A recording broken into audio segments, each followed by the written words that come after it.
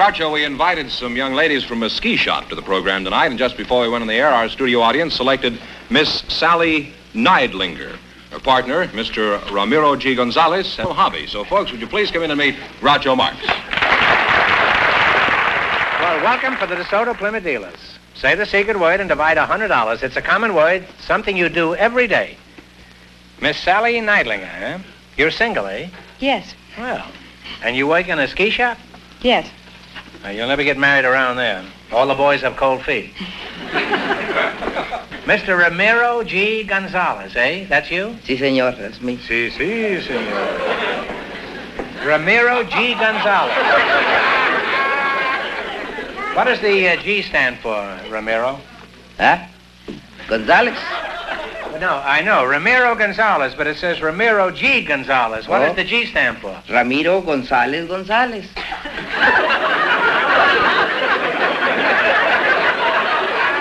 What are you, twins? No.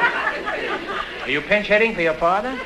No, I'm Gonzales, Ramiro Gonzalez-Gonzalez, because my father, before she married my mother, he was Gonzales.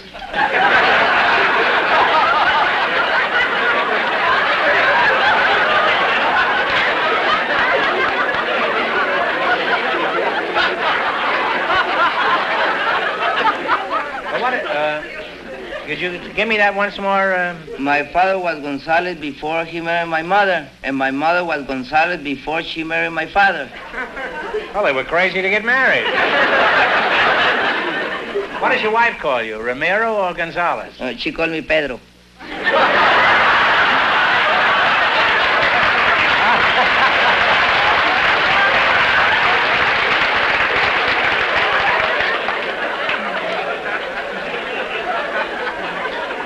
Well, that's the easy way, huh?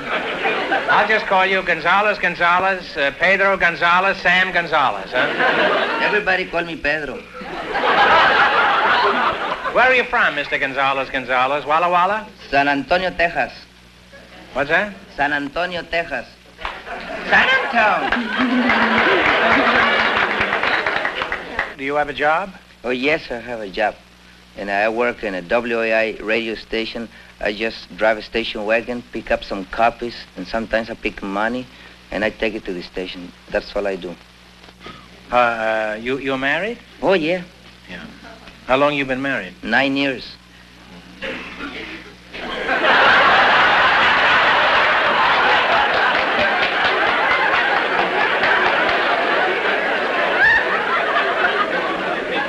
I'm afraid to ask this next question.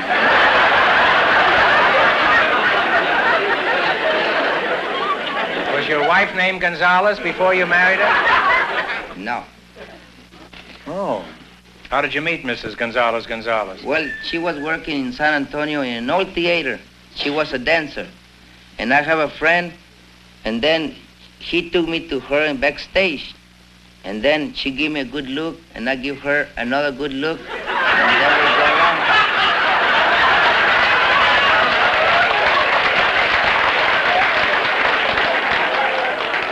What kind of a look did you give this girl when you met her backstage? Could you give us a sample look, Pedro? Well, can I look at her? Yeah, I think so. Would you mind if Pedro looked at you? Not at all. See? Give it a look, huh?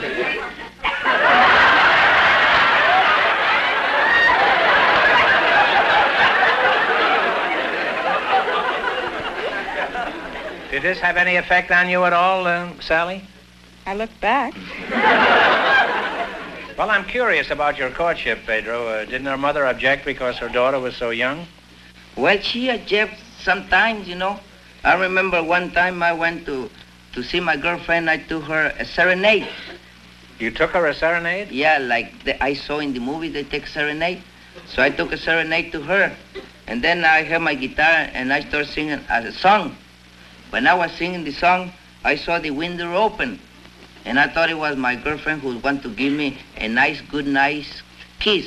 And she's upstairs and you're downstairs? Yes, sir. Well, how could she kiss you if she was upstairs and you were down? Well, I think I can climb up. And she was younger than you. She could have climbed down, too. And then the window opened.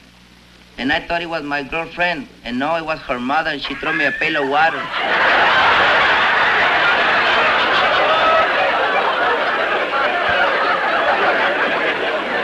threw a pail of water on you? Yeah. What were you singing? Kiss of Fire? What were you singing? Do you remember? Oh, I was singing the Rancho Grande. Well, could you give us a little of it? Oh, yeah. Y allá en el Rancho Grande. Ah, you want it in English or in Spanish?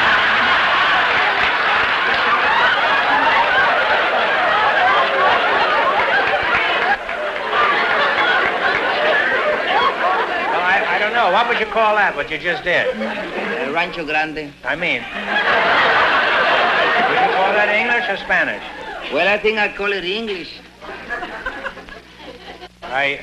You do it in English, huh? In English? Yeah. Over there in the big range, I have a beautiful... I have... Well, no wonder you got the water. And I dance, too. You do, huh? Oh, yeah. Well, could you do a little dance for us? Sure, why not?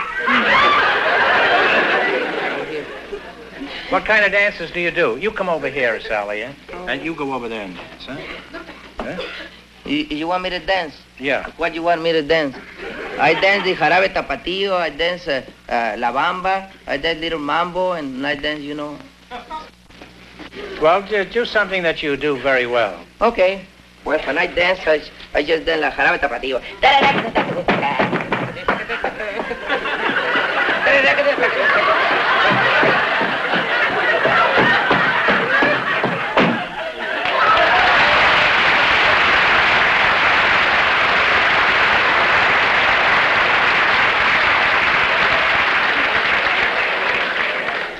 Pedro, we could do a great act together. We could make a fortune in vaudeville, you and I. What would we call our act, you know, if we went out together? The Two Hot Tamales? No, we could have called it Gonzales-Gonzalez and Marx.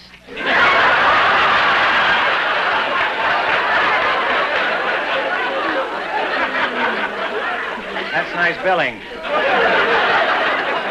2 people in the act, and I get 3rd place.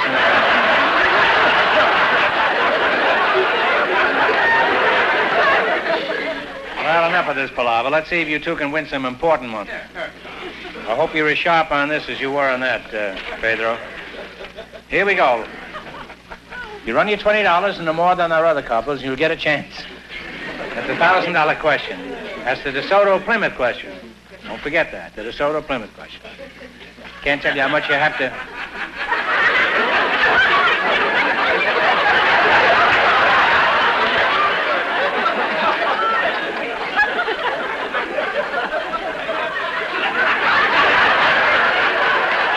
Pedro, you're wasting your time. That duck is in Guatemala by this time.